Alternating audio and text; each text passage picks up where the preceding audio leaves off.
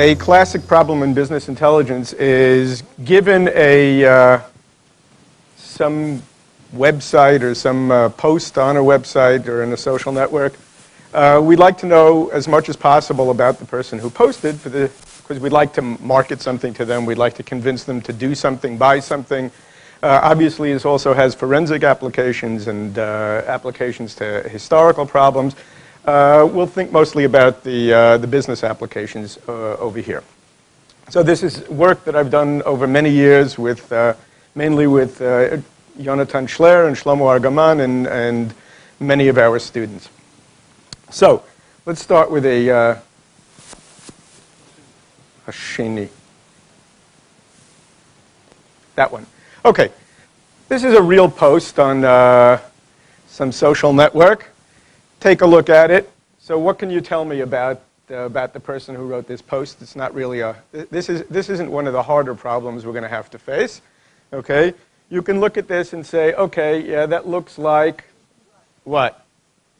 Oh, is somebody religious because she believes in God? Yeah. No. I think at least to me it's pretty obvious that we're dealing with a female American teenager, right? I think this is a pretty easy one, right?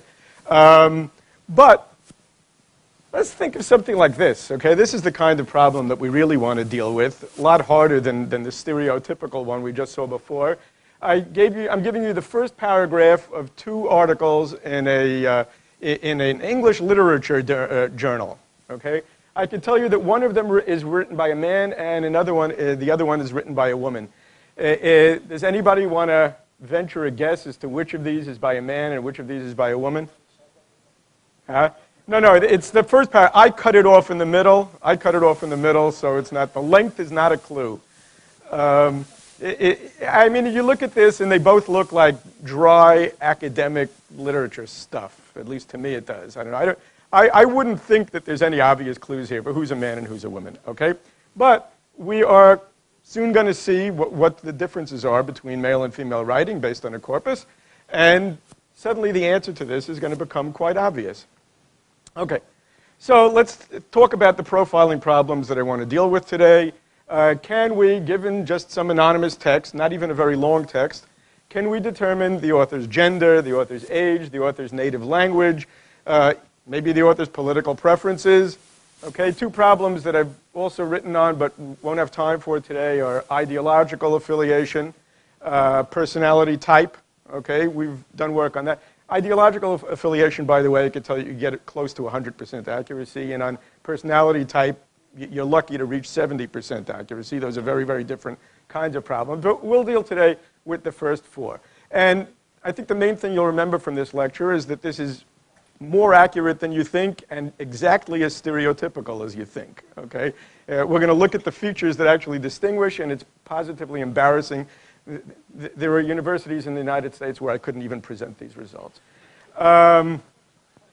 Okay, and also at the end, we'll see whether we can actually be so precise, given a text, can we actually determine the specific person who wrote the text, okay? Assuming that we've got thousands and thousands of candidates, right? Can we figure out the exact person who wrote it? And we'll do that too.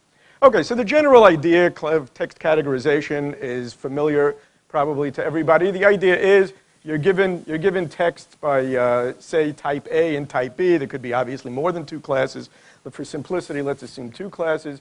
You pick out the appropriate features. We'll talk a little bit about what features are appropriate momentarily. You represent everything as numerical vectors. Use your favorite learning algorithm, and it spits out a model. Okay, so we're going to use the basic setup of machine learning here for all the problems. There's not going to be anything fantastically novel about what we do with regard to that. Now, the kinds of features, we're talking about problems of style more than content. The kinds of features that you could use for style, well, you could just say, let's use all the words, right? Just bag of words, unigrams. But if you want to focus on style rather than content, you might want to focus only on function words and of, the, but, things like that that are unrelated to content. You could use parts of speech. You could use syntax. Usually the way we do syntax is by looking at combinations of parts of speech. That's more or less the same thing. Morphology, complexity measures, idiosyncrasies, by which I mean spelling mistakes and things like that. These are all things you might want to use, depending on the problem. But I can cut right to the punchline, okay? As it turns out, for most problems, function words and maybe function words together with parts of speech do all the heavy lifting. And that's assuming that you want to avoid content. Okay, and if you're actually interested in content because you think that choice of content might be relevant to the problem you're trying to solve, maybe men and women write about different topics, sort of, sometimes. So then you could just use bag of words. Okay, there's been a lot of papers written trying to generate more and more sophisticated features, but it turns out that the more sophisticated you get, the worse your results are. You want to use the dumbest features possible. Okay, character engrams, which is about as dumb as you could get, turns out to do pretty much everything.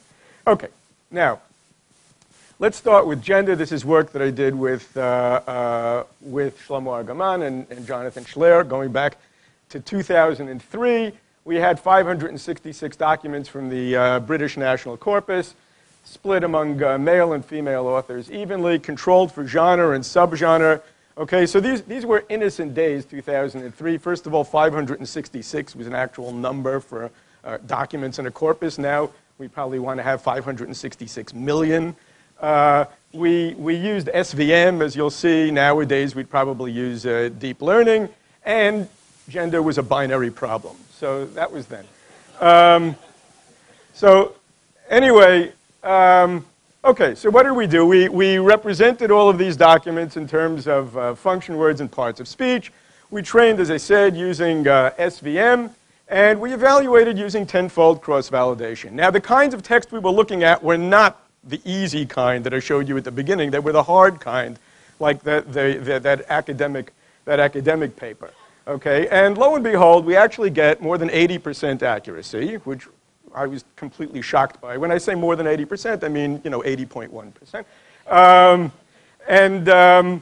But one of the things that we discovered is that you have to look at fiction and nonfiction separately. Okay, fiction and nonfiction are very, very different from each other.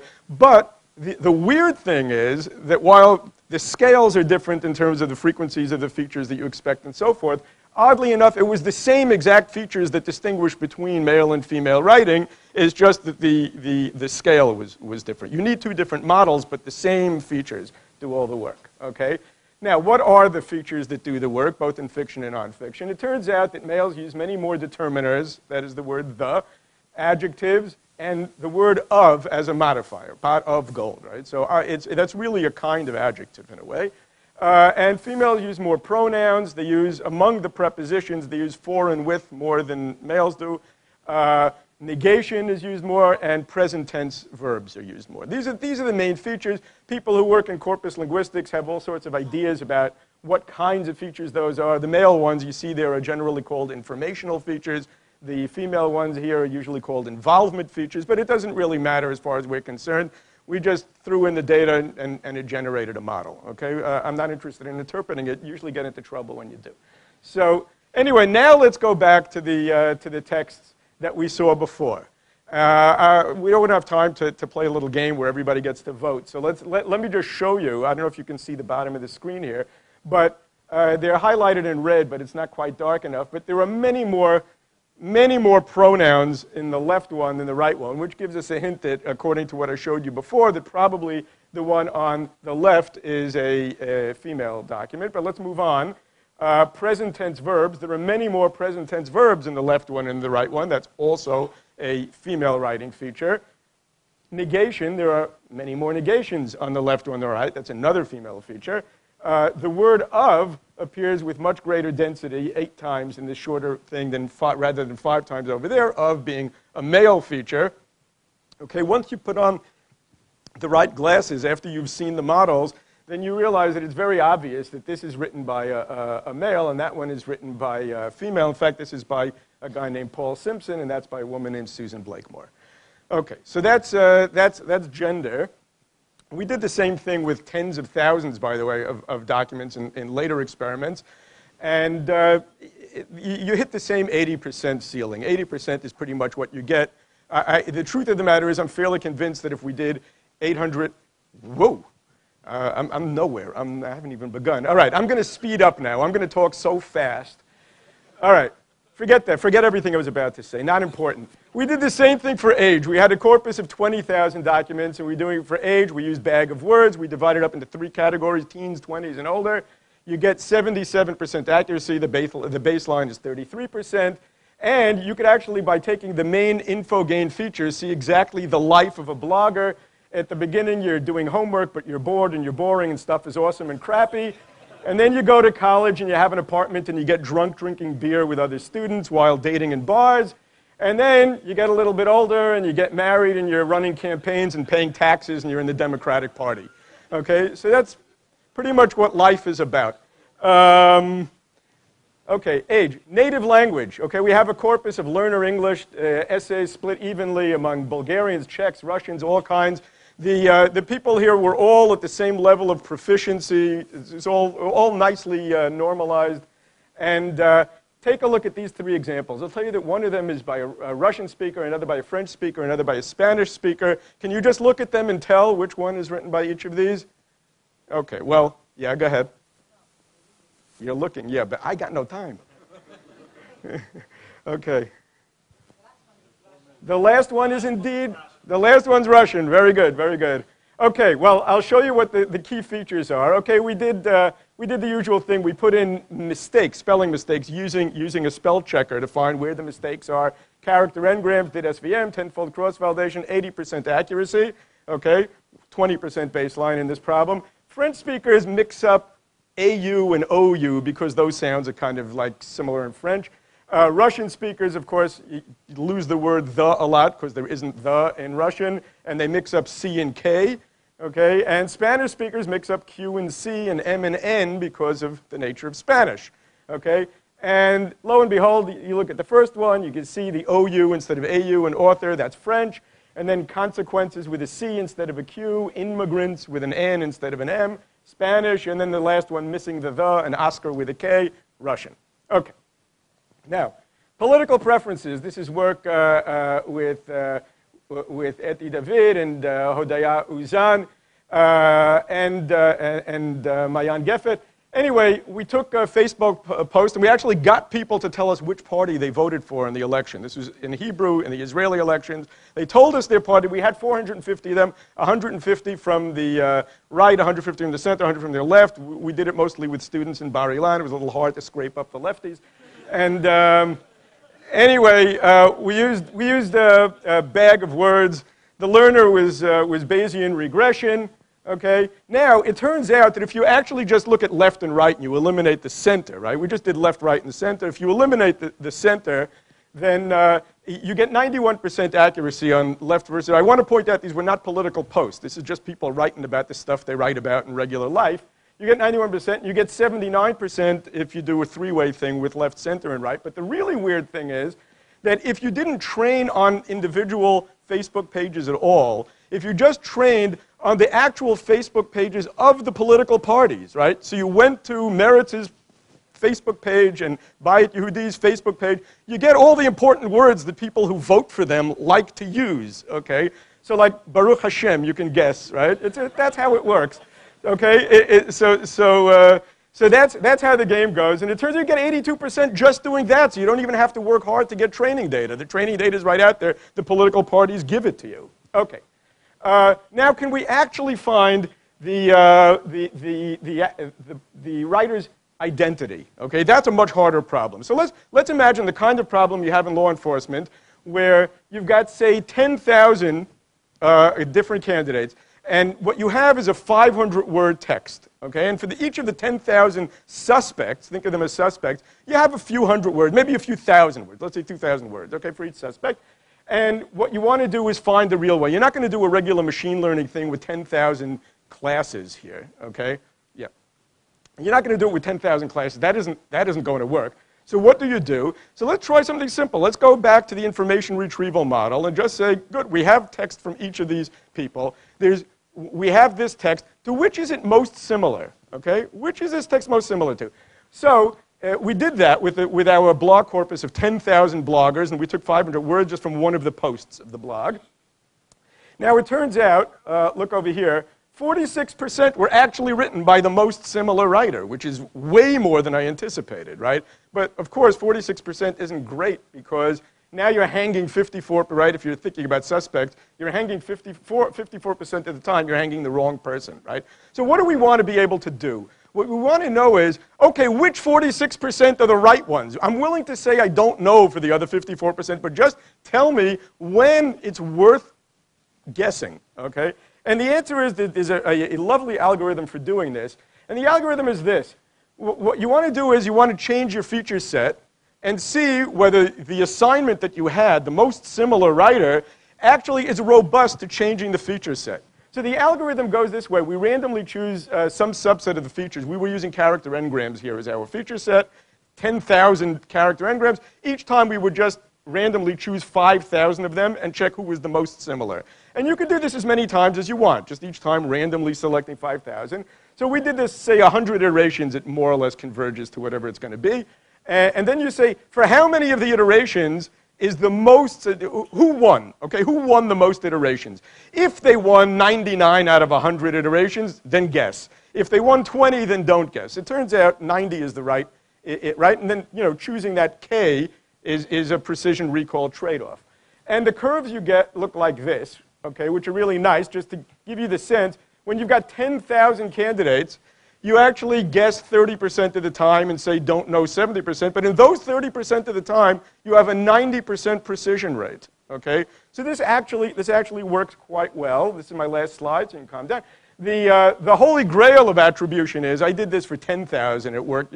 We've done it for more than 10,000. What about the whole internet? What about if I just have a text and I want to know, right? I just want to check the whole internet and say, who wrote this thing, right? Like Satoshi Nakamoto, the Bitcoin guy, right? Just give me the most and let me know. You can actually do it. You need to use locality-sensitive hashing. I'm not going to get into that, obviously, right now, but locality-sensitive hashing is fundamentally a generalization of the method that I just showed you on the previous slide, and we're working on that right now. Thank you very much.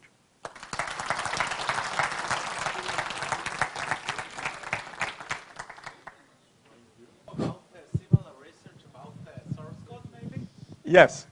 First of all, somebody came to me at lunch and said, I'm working on source code. But besides for that, yes, there's been several studies on source code, the most recent of which was just a couple of weeks ago. There's a group in Drexel led by Rachel Greenstadt, and they're working on source code, and they actually have like really, really strong results on that. So if you're working on that problem, you should look it up. Yeah.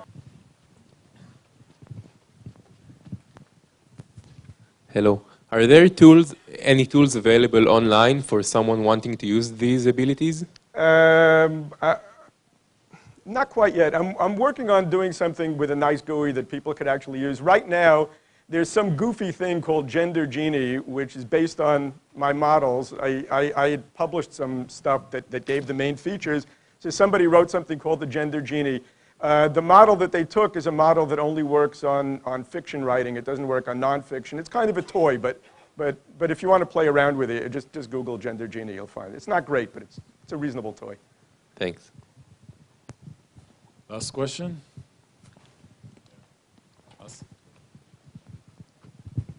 So how much text do you need in order to derive all these insights? You're talking about the training or the text that you want to test on? Yes, the test that I want. The one that we're testing on, less than 200 words is not very reliable. 500 is already very good. Okay, thank you. Yeah, thanks. Okay. Gang for an interesting talk.